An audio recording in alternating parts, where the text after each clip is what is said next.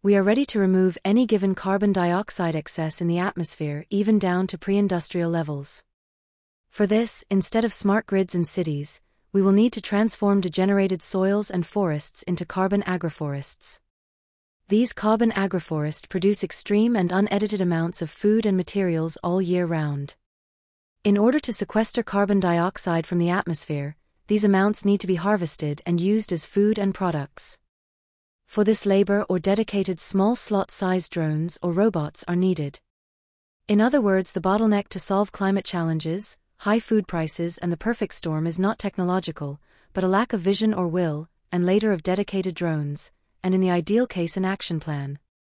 To develop the needed drones, CEOs will need to be convinced of the commitment of the general public. Humanoid robots for this case would not be ideal. We feature videos that present such an action plan, as well as evidence that these carbon agroforests can sequester, CDR, more than 100 billion tons of carbon dioxide per year, which is more than what is needed to also solve all climate challenges. Please subscribe and click for related videos. Thank you very much for watching and sharing this video and other videos with others.